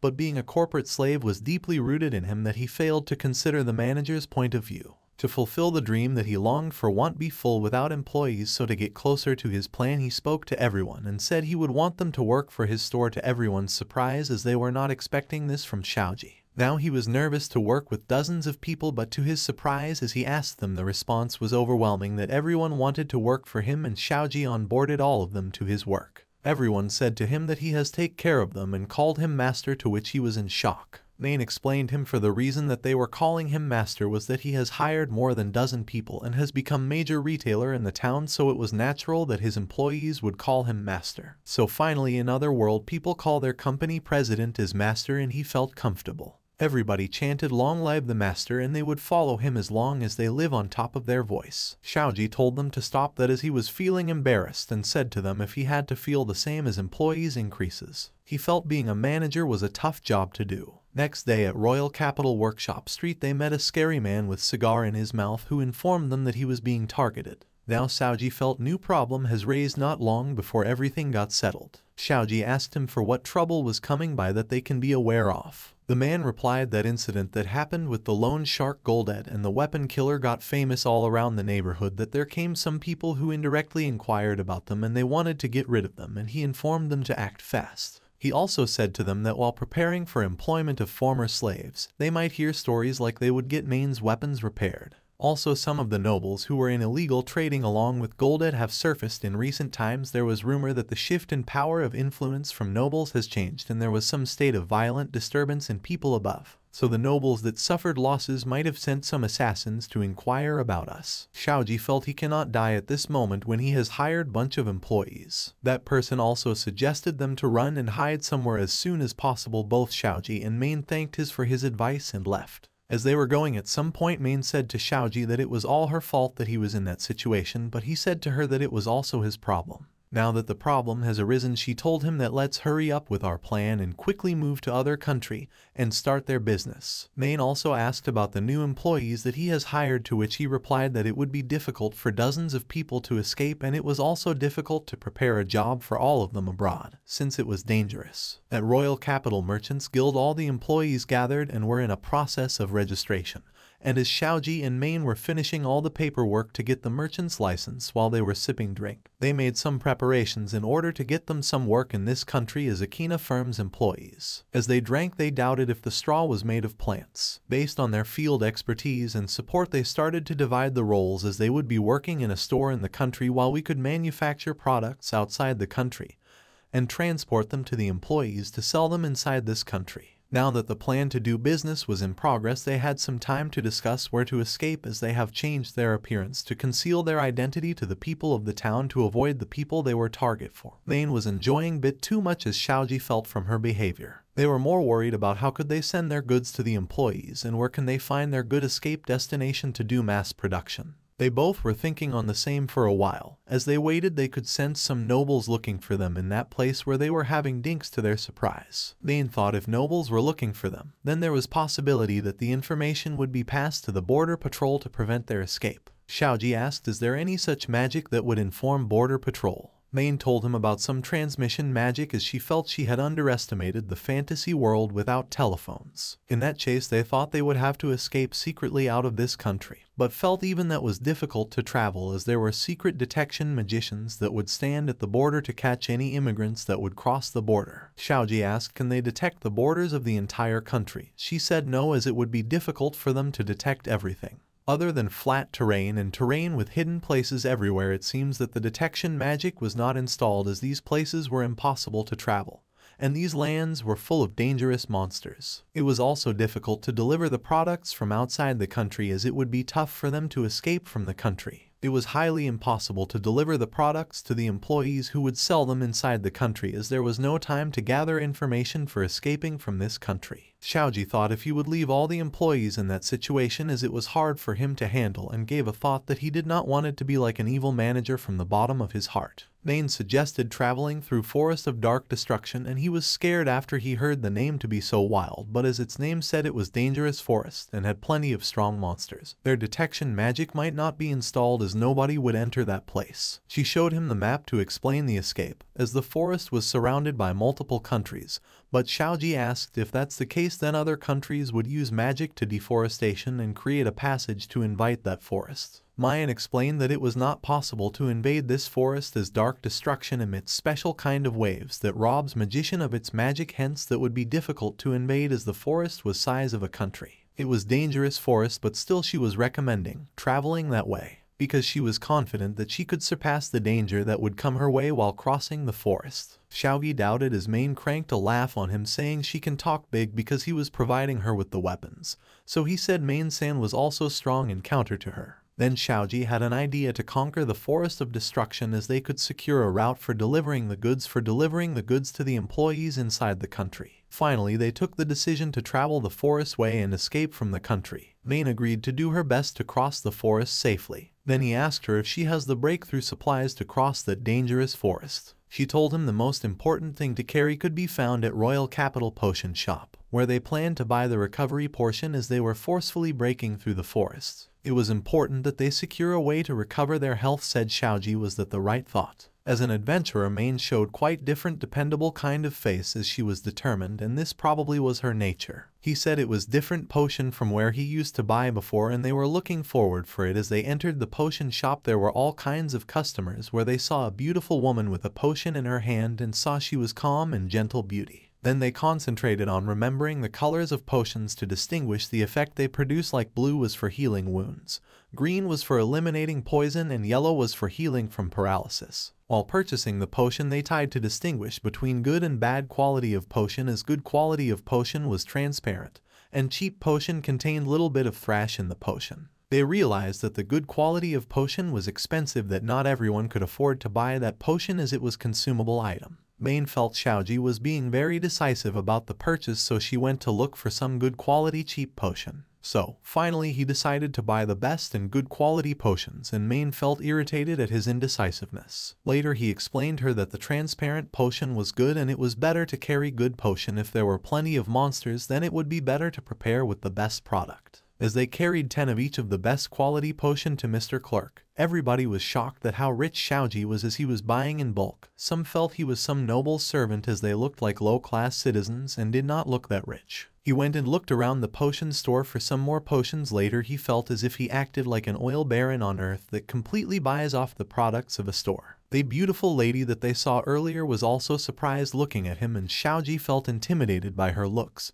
He felt that as a prominent encounter with her. Meantime, Mr. Clerk finished billing for them and asked in doubt if something was wrong with them, as they have ordered 10 pieces of each of high-quality potions. Main said that the purple-colored potion was not ordered by them. Mr. Clerk said they had good sight, as that potion was monster avoidance potion. When that potion gets sprinkled on carriage or equipment, it emits a scent that prevents monsters from approaching the carriage, and the power would last for a week, and Xiaoji felt that was convenient kind of potion. The beautiful women that they had encountered earlier heard about that potion and considered knowing more about that potion, to Mr. Clerk's surprise. She said it's a potion whose effect that she has never heard of, and Mr. Clerk replied that it was an item that traveling magicians sold that to them, and they have verified the effect of that potion. Xiaoji and Main asked for the bill, and he said 10 gold coins. The clerk thought he has negotiated nicely, as that product was troublesome to sell, and furthermore without reducing the price he was overcharging it to add to the maintenance cost, as it was not selling. So, they asked about how effect was this potion. The shopkeeper, Mr. Clerk, said it was according to the magician that came to sell this, said it could probably work on B-grade monsters. Main explained B-rank monsters aim for high-ranking parties even at the Adventurers Guild in the town. She added it was that amazing kind of potion. Now Xiaoji felt this potion could reduce Main's burden at the forest might be reduced. The clerk also wanted to know the market price for this potion, and Xiaoji started to negotiate with him and offered to give 6 gold coins and he would buy all the stock of this store's inventory, and now the negotiation starts. Mr. Clerk opened his mouth wide after hearing the offer from him, as it was 6 gold coins for every stock in the inventory of the store. Main whispered to Xiaoji it would be alright, as he said every stock in the inventory. Mr. Clerk started to think his price would be price for any item, and he did not have that many stocks. Mr. Clerk counter-offered, saying if they would buy all the stock in bulk he would like to offer it for special price of 9 gold coins. No, but 8 gold coins as a discount, and Xiaoji asked her if this product would be popular. As she said it was difficult to sell that product for them, Mr. Clerk got mad and stared to run as he got panicked. As Main was explaining Xiaoji that if it was B-rank monster it was cheap to hire adventurer. If there was a place where there were higher than B-rank, so she would never went unless she as an adventurer could handle that kind of place. Mr. Clark went back to after hearing them and called store manager to talk to them. Now the offer by the store manager for buying up all the stocks in the inventory was discounted to 7 gold coins each bottle. The manager calculated the whole inventory of monster potion, which was 20 bottles, and other high-quality potion, which was 10 bottles each, would cost a total to 200 pieces of gold coin. Main was in shock. Xiaoji thought it was reasonable to get surprised as it was millions of yens, but the market price of monster potion was much cheaper as it was quoted. As everyone was surprised at the thought that it was 200 gold coins, Xiaoji agreed to take them, and with this they had come to a common decision. The shopkeepers were feeling relieved as they sold all the dead stock for discount of 30%. Xiaoji deposited 40 gold coins as a deposit, and he told them that he would give the remaining after the goods was delivered, and the manager agreed. As Xiaoji and Main left the store they bowed and escorted them. He informed Main that he would cultivate the potion when he would go home for the purpose to conquer the forests. As they walked past by they could see the same beautiful lady that they encountered in the potion store. Xiaoji, what was that all about, and thought she doesn't look like their pursuer. As Main watched Xiaoji, she felt as if he was watching her big breast and tall long black hair, and he asked her if they both went for sightseeing on their way home, and Main agreed. He felt as if Main has recorded from her bad mood. As they were walking by, Xiaoji could feel the pressure of crossing the forest of dark destruction where high-ranking monsters were rampant. And the interesting truth was they have the antidote to monster, that was monster avoidance potion. When they reached their home, thought the forest, they could see a giant snake, and they fought it and felt if they would have to live in that kind of place. Xiaoji felt if he could match the potion with Main's power along with cultivation skill that he could not only pass the forest, but also this forest of destruction would become their new headquarters. They have planned to visit a clothes shop in outskirts of royal capital, and they went to buy employees' outfit for Main. As she explained the shop owner the requirement of their business, that they were about to start in the forest of dark destruction as it was out of town and they would feel safe from their pursuers. Main started to try the employee outfit as they had secretary suits and many different kinds of cloths. She also tried mini skirt, and Xiaoji felt that it was great with her thin line. The shopkeeper felt it was cute, and Xiaoji laughed at her and said if that was her original employee outfit, for which she said to him that if that was his impression on her. Shopkeeper continued to show her the dress, and this time it was dress that would turn Xiaoji on, as it was again. He laughed at her and said it was like nurse outfit. Well, it was a fantasy style. She also showed Main her other collection of cloths, but Xiaoji kept laughing at her as he felt if she had misunderstood of what product the company was dealing. Again this time as the shopkeeper went to get more outfits that would resemble employee outfits, Xiaoji laughed at her and gave her cloth to cover her front, and finally they brought some clothes that Main used to buy normally. Main was standing on the snake with her weapon, and Xiaoji was standing beside the snake as they could kill the giant snake. She asked her again if they had to live in that kind of place, as they were supposed to pass thought the forest for whatever reason did. She said that they would be living there, to answer that they had to look out for some events that happened in the past so far. After a while ago, the same day after they entered the forest of destruction, they felt tired walking in the forest that they were not used to in another world. Xiaoji sat as he felt tired, and Main warned him that he should train a bit more, as Main told her who had Superman skills. At any rate, in this forest where monsters would immediately attack as they could find him idle in the serenity, he decided to employ the monster avoidance potion, the genuine solution to their predicament, Main declared to Xiaoji-san. As Xiaoji poured the potion, its effects unfolded before their eyes. Monsters, visible from a distance, hastily retreated, and even the B-rank creatures designated for higher-level parties by the Adventurers Guild refrained from approaching them. Main, having warned Xiaoji earlier, reiterated the importance of evading their pursuers sent by nobles. The forest, known as the Forest of Destruction, harbored dangers that necessitated caution. Despite the risks, they had to traverse it, for beyond lay the promise of eluding pursuit once they entered another country. They would have to face the problem in the forest, and they passed by and saw Big Snake, a raked monster, the king of Forest of Destruction, which was the greatest snake. There was forest bears similar to that of Main had defeated when they were escorting him, and the single forest bear was C-ranked. Xiaoji said before they entered the forest they could feel about the thing's existence from Main, as they have gathered information in advance at the Merchants Guild, and also they have examined their equipments. Main now has small amount of armor in addition to the usual mithril sword.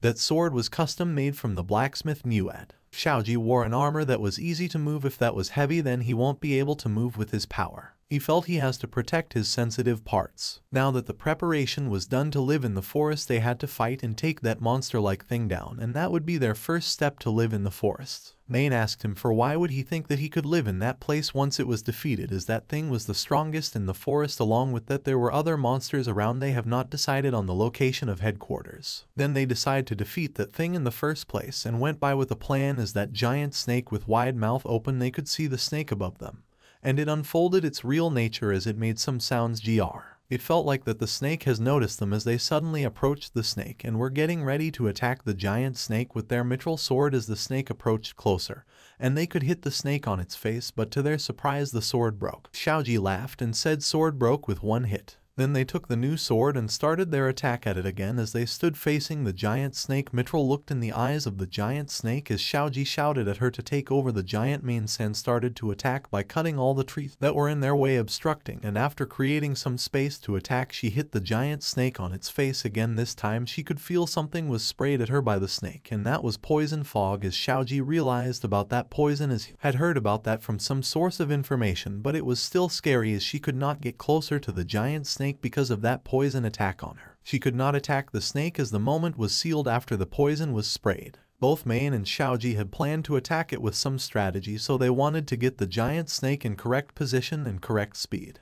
As Xiaoji could do the position check and speed check, they implemented the plan that Xiaoji has set up before and pulled the rope that had all the monster avoidance potion that they brought earlier. And finally all the potions fell on the snake that Xiaoji has cultivated in bulk. They transported all the crates of monster avoidance potion to the forest, and they laid a trap in the forest. Main was surprised by the quantity of potions that Xiaoji could arrange, and he pretended to be ignorant as he brought some more potions. According to the potions ingredients table, it would keep the monsters away due to the effect of a poison no matter what rank the monster was if that gets bathed in such huge amounts of poison. Now after this effect of poison, the moment was restricted for the snake as Xiaoji told Main-san to plan her attack at this time, and she trapped the snake with all the trees around its body and attacked it with her mithril sword as they could double the movement restriction, but to their surprise the snake was shaking of the effect of the potions. And Main-san got trapped in the shackles of the snake before she could attack, and she resisted to get out off the shackle but got trapped really hard. Now as she was in pain and could see small snakes trying to attack her as Xiaoji shouted at her with loud voice, Main-san with full power she broke the shackles of the snake and told not to underestimate her and reminded that she was the merchant Xiaoji's bodyguard with Spider-Man skill, and as their new business and adventure has just begun, as the first step was to kill the giant monster, and she with her full power attacked the snake again this time and could slit the snake into pieces, after which she stood on the snake, and Xiaoji felt that this was the true power of Main, that Golded felt embarrassed as he could not use such power of her of his advantage. Xiaoji shouted and declared bonus after watching her courageous fight with the snake, to which she replied to pay her a lot of salary. And this was the end of the snake monster. Main asked if they were going to live in that place. The answer to that question was that Xiaoji has already evaluated, and said with the power of Main-san and the effective potion he has evaluated the power necessary to ensure their safety in the forest, so Main felt if he was evaluating her power as well. To her surprise, he kept that as a secret so that she won't get nervous by hearing him say that he was evaluating her power. If she would have known that he was evaluating her power, she would have been scared stiff. Now that Main, when she got to notice, that was the reason why she never told him about the details regarding the secret weapons and the trap, and she cried at him saying as he was having strong hold of her character and weakness of her subordinate. However, they felt the result of killing the king of the forest was bit difficult, but they could succeed in that with the help of Main, so she thanked him for recognizing her. Finally, they could sit and feel the habitat of Greater Snake, as it was spacious, just as the rumor was spread about the place. Now that it seemed that a ranked monster wound approached that place because of the smell, so they thought that would be their headquarters, as they could beat that giant monster, and that was amazing. Xiaoji felt that it was the new level for them as a merchant, and it was not a cheap hut that was pushed to them by the kingdom, and they decided to carry a carriage to build an office in the middle of the forest. In the heart of the ominous forest of destruction, Main and Xiaoji embarked on a unique venture, establishing an office where they could channel their respective skills. Xiaoji, the master of the craft, would handle the intricate nail work, while Main, under his guidance, would contribute by clearing and preparing the site. Main, with a determined resolve, took on the initial task of clearing the area. Armed with a tool to cut down trees, she diligently followed Xiaoji's instructions. The sound of trees falling and the rhythmic thud of her efforts echoed through the forest. The objective was to create a space for their office, a sanctuary amidst the untamed wilderness. Xiaoji, the meticulous planner, directed Main with precision. He outlined the dimensions and layout, ensuring every detail aligned with his vision. As Main executed the plan, the once densely wooded area gradually transformed into an open canvas awaiting the imprint of their endeavor. The next phase involved the arduous task of flattening the ground. Main, under Xiaoji's guidance, worked tirelessly to level the surface. The duo, a symbiotic force of craftsmanship, overcame the challenges posed by the rugged terrain. With their combined efforts, the ground was soon ready to embrace the foundation of their envisioned office. As the sun cast its golden hues across the forest, Main and Xiaoji delved into the construction process. Xiaoji's expertise in carpentry shone as he directed Main in laying the foundation. Using logs, they meticulously arranged the building blocks, adhering to Xiaoji's precise instructions. The process logs, inserted alternately in a vertical manner, began to take shape, forming the sturdy base of their log house. The day wore on, but the duo persisted in their mission. The last log found its place, marking the completion of the foundation. Standing at the entrance, hands resting on the walls they had erected, Main and Xiaoji beheld the tangible result of their collaborative effort. Their office stood proudly within the heart of the forest. Entering the newly constructed space, they found themselves surrounded by the earthy scent of wood and the promise of new beginnings. The shelves, now neatly arranged, awaited the goods that would soon find a home within their woodland haven. A sense of accomplishment permeated the air as they admired the fruits of their amateur carpentry. For Xiaoji, the act of building a log house stirred memories of a time when he yearned for such simplicity during his studies and investigations. Despite uncertainties in the details, he reassured himself, reasoning that earthquakes were unheard of in their secluded corner of the forest. The longing for a log house, buried within him for so long, now manifested as a tangible reality. For him, the other side of the door was very significant as he laid field for cultivation, and he put fence around the field that cannot be seen from outside what was being cultivated in the field, and he has also informed Main to not enter that place. Now that place was safe for mass cultivation. He felt the need of mithril sword at the moment as they don't have enough mithril swords after the Golded incident. And also he wanted to mass-produce the monster avoidance potion. Main felt happy for having her own room in the office, so Xiaoji asked her the reason for her happiness. She said only the nobles and big merchants have their own rooms. So, he felt owning the room in this world was considered as luxury. So they agreed to buy things to decorate their house when they next went to town. Xiaoji asked her if that was okay with her. Xiaoji wanted to ask Main-san something that was lingering in his mind about the decoration that she did with the greater snake bones. And then she replied saying if this place has smell of giant snake then no monster might come near them. By decorating it with them would surely intimidate the monster as a good measure. He said so this place was proof that it was our territory. Now Main had something to ask Xiaoji, so he accepted her question, which was about the way he would express his words. To which Xiaoji doubted himself and asked himself if he did something that was considered rude in different world. She said she knew that she was his bodyguard and subordinate for him, as she felt if he could feel less formal about it, as when she made him realize that he was talking in less formal manner when he was talking to Maud at the blacksmith Maud place. She said the same, that she would feel happy if he would talk to her formally, and she said sorry and agreed that he has taken good care of her even if she was his bodyguard.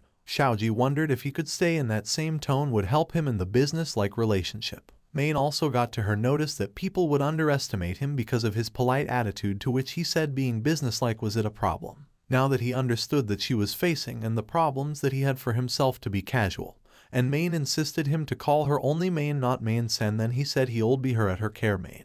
She said yes Xiaoji-san. And from that day onwards new relationship between two of them has begun, as they were holding each other hands and looked at each other. Main asked what was Xiaoji-san, then he replied her that she was crushing her hands, and they cracked into laughter, and Main felt for that incident. Xiaoji felt glad that he bought those high-quality potions to that place. 1 month later, after all the goods was ready to be shipped to the town where they had entrusted some of the former slaves turned employees, Main felt if they were really ready for going to town, as it was so much fun and she wanted to spend more time with him. He replied to her that the former slave Ogma would be coming near the forest, as he wanted to convey that they did not hear rumors about the pursuers and they did not see any suspicious shadow of them, and they also told that their pursuer had given up. In 1 month Xiaoji has cultivated various things that they brought and has increased the production. They felt if they won't go the town then the living expenses that he gave to them would exhaust, and he explained that the forest was just a cover for their office as they were going back to town to start their business in full scale. They entered the town and they were escorted by Ogma the employee, and they finally reached their store. They felt it was compact but new construction, as Ogma told them to take a look inside. As they entered inside, Ogma called all the slaves to gather all of them, and everybody welcomed the master, and Xiaoji felt embraced. Xiaoji thanked everyone for their hard work and told them to go back to work, and everybody did so. Everybody was nervous as the president suddenly visited the place. Xiaoji felt happy for the work that slave Ogma showed him, and he appreciated him for his work. Main felt the same, that the store was amazing. Xiaoji asked if the store was expensive, as it was small, but the location was great as it was along the main street and it was newly constructed. Ogma explained that there was no need to worry about that as this store looked beautiful. Then he took Xiaoji to the other side of the building where it was neglected and nobody would notice that, as the front side of the building only has the thin plate attached to improve the customer's impression. Thin plate. Xiaoji asked, and he explains that a special permit was required for a commoner to big clean and decent building. To his response, Xiaoji said he did not know about that, and Ogma continues explaining that it takes a lot of money and trust to get this permit, as trust requires long-term business in town along with the backing of influential people in town, as to get that permit was impossible for us at this moment, said slave Ogma. It was a small shop and faulty place when we bought this, so Xiaoji asked customers won't come if it was run down. Faulty place, hence there were no customers. So they made only the front look like new construction. Even if someone would complain, we can say it was not rebuilt. Xiaoji was impressed by this and told Main that it was right decision, that he heard her opinion about hiring employees. Ogma adds that they have hired a small house where all the employees can live, and as former slaves they did not expect that they would live in a proper house. Hesitantly, slave Ogma asked master that he wanted favor of his master at the job, as they needed 2 days week of his rest day, and happily Xiaoji agreed to their request and told them to take 2 days odd every week and spend time freely or take proper rest. The slave felt overwhelmed and said for a former slave like them to have such a condition for working was good. Xiaoji also told him that there was also overtime pay, and if somebody has done so they would have to inform him, as he compared the work that he used to do at black company where unpaid labor service overtime was very common. Xiaoji informed all the employees that his goal was to make his store a white company. Everybody thanked Master Xiaoji. He asked to all the employees that by when they can open the store. The slave replied saying that they could open the store after the clerk's training, and if the product was planned then they could open anytime. Main said that she was in business before she was hooked and became slave, so her main specialty was management, and she was counting on her talent. So they started to unload the cargo from the carriage that they brought from the office, and that would be their first product. Xiaoji told the slave to inquire that if he had got the price information from the royal capital that he has asked for which the slave agreed and told that he has collated only the date from the stores that they could enter, like the stores that buy and sell large number of material such as noble store or a carpenter lumber wholesaler. These were the store that ordinary people can't enter. Xiaoji said if that was the case, then he told them to record the price trend. Xiaoji wondered what should be their first product be, from foods, minerals, or finished products. So Xiaoji updated them to prepare several carriages, and the delivery of the goods would be near the Forest of Destruction. Finally, he felt the Akina store that he dreamt of was open for business, and everybody segregated all the cargo and opened them. A week later there came a man shouting "Master," so they asked him what was wrong. Why was he in a hurry? And as they were about to open the store, the person replied that someone wanted to see him in the store and they have called him by name. Now Xiaoji was wondering who could call him by name and only recently came to the store that was still in the middle of predation. Thought who could that be? Felt it won't be pursuers as I already gave up. That person who came to inform looked worried, and to the master that they said they would not leave them until they have met him, so they were in helpless situation. Xiaoji asked did that person investigate that he was involved in that store, and did they ask her name? To that he replied her name was Sasha, she was a beautiful lady. Main acknowledged her by her name. Then Xiaoji asked if she knew her and she replied yes, by her name she was famous among adventurers as a researcher of magic items. Xiaoji wondered why a person that famous would come to him. As they entered the store and saw it was that mysterious beautiful lady that they saw in the potion store. She was sitting on the couch and enjoying the tea and told them that she would love to have such delicious tea. After Xiaoji and Main reached home, he said that's one good monkey fighting snake from Monday to Friday. Main said rally. This incident happened 2 weeks ago at the Forest of Destruction when Main lit the lantern and showed it to him and said this was magic lantern that would light up without using oil. Xiaoji was shocked and asked her if that was the magic item that Ogma brought to him after he reported the recent situation to him. He realized that that was his first time that he saw something like that, and when he was recalling about that time when he was attacked by Golded's gang and also the time when he got summoned, he saw that magic item. Main said at Royal Capital she felt shops that were recently developed and sold these lanterns were very popular, and magic items were very precious as it was difficult to make something of that level. So she felt if someone who could develop such a product at their store. Xiaoji replied it was not easy to find a person of such kind and excused him as he got late while changing his clothes. As Main and Xiaoji on one couch and the beautiful lady sat opposite to each other as the slave was passing by. Xiaoji spoke to Sasha-san and told her that she was famous magic item researcher, and she replied saying that her name has sold that item.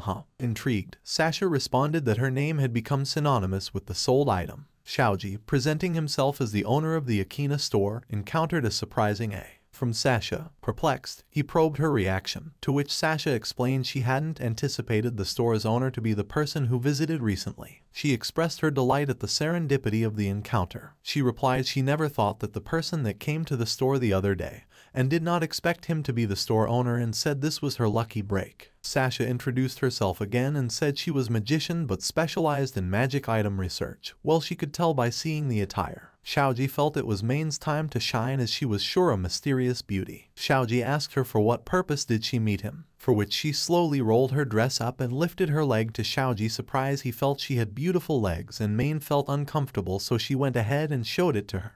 There was something not right under her skirt. She took a vase and dismantled it and showed it to them. Their eyes and mouth were wide open after watching that as she said these were the magic items. The floor of the store was flooded with water. These items even can be used by Propel who do not know how to use magic, as they can use magic with a press of a switch. She asked them was it not beautiful. She got these by excavating some ancient ruins. There were some lost Mage's magic items. Was it Mage's items or rather floor was getting burnt? Xiaoji and Main asked. Lost Magi in ancient times had a highly developed magical civilization. Unlike today, at that time things were made with magic items. Unlike now in society, at that time had built extremely advanced civilization. She said ancient magic items have parts that cannot be reproduced today, like the small magic item that could produce a simple wind magic even if the power output was suppressed it worked, and the floor dried up. By this performance they could actually defeat bandits in that area. Moreover, if the power output was suppressed it becomes even more amazing than modern magic items, and she informed them that the price won't go down for several hundreds of gold coins. Xiaoji felt as if she was selling those products to him. She said no, as she cannot use it anymore as she has used up all the power of the built-in magic stone. Main and Xiaoji were in shock. The beautiful lady Sasha said the analysis was already finished as these things were already garbage. Main felt those things were something valuable, and Xiaoji felt that was very bold presentation by her. He asked her for what does she want to do by bringing consumable magic items to his store. Sasha said the real business talk was about to begin because she has already finished analyzing these things. Sasha showed them magic item and told them that she was going to repair those magic items and make them usable again. They asked what does she meant by that. Sasha told that lost Magia's items exceeded the magical technologies many researchers haven't done analysis yet. That's why repair was very slow, but she was about to show her repair level. After this she would analyze lost Magia and could create something that exceeds those. That's why she wants Xiaoji to finance her for her research.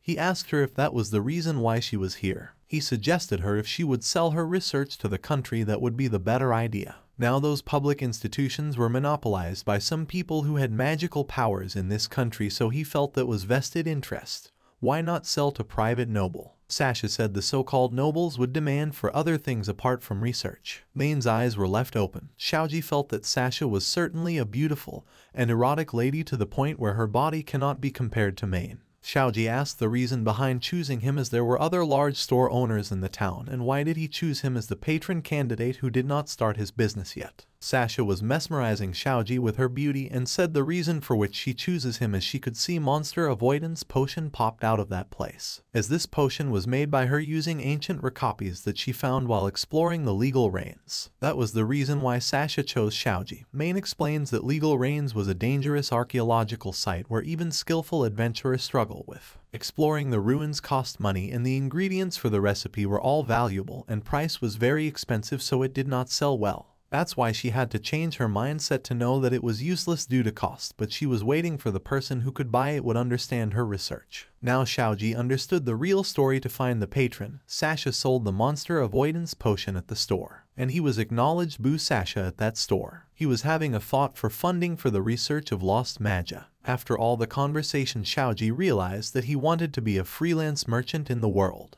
Till now mass production capabilities. Using his cultivation skills he could secure a store and a bodyguard. He also felt he could expand their business content. As he was thinking about the cultivation skill, there was a weakness with it, as it can only increase items that have already been completed. He felt that he has factory, but there was no research and development division. It goes the same with the escort, as Main was the only one who was protecting him. While having a drink, the Sasha, a magic item researcher, also a magic user, has the power to explore dangerous ruins. Though she was weird, she was super rare and magnificent human resource. She added that she was not just investment story, but she felt she should be considered as headhunting for new talent. Xiaoji felt this beauty could probably be false person, as we did not know her true self. So Xiaoji asked the benefits of funding her research, and he was planning to get her to the store while actualizing the benefits. The magic items that she has pulled out earlier in the start can now be repaired by her. These were expensive because of the material, and special tools costs around 2,000 gold coins after that is completed.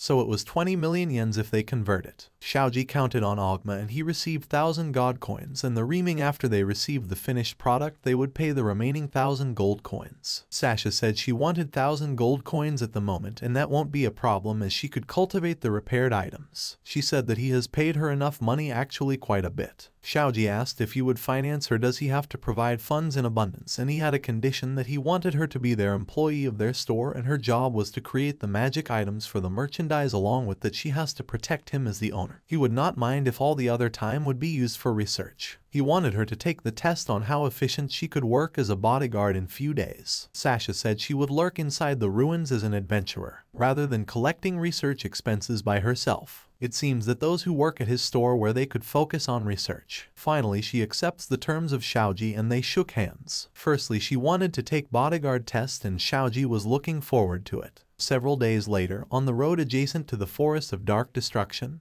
they traversed cautiously. The ominous atmosphere lingered as they advanced, wary of the looming shadows and mysterious sounds. All the three gathered and he asked her to do a preliminary survey to do a business in nearby village, and we were going to test whether Sasha could fight an escort or not. As Xiaoji has heard that there were many monsters that suddenly attacked the village, those were wanderer horses. Xiaoji sent Sensei to fight and she asked whether he was referring to her. Sasha's main job was researcher, also she has some power of magic user. That was enough, Main would come to rescue in any kind of emergency. Xiaoji wanted to know if the wanderer horses were strong. Wanderer horses were ferocious monsters that crushes others' enemies with the help of their logger hoof. It was C-ranked monster, but it was difficult to escape from it as it chases after him very quickly. In an open field like here they get converted to B-grade designation. So he understood that it was similar to that of bear that they fought earlier. It was the first magic user like magic users battle that he was going to witness, and it would be a quite sight to watch that.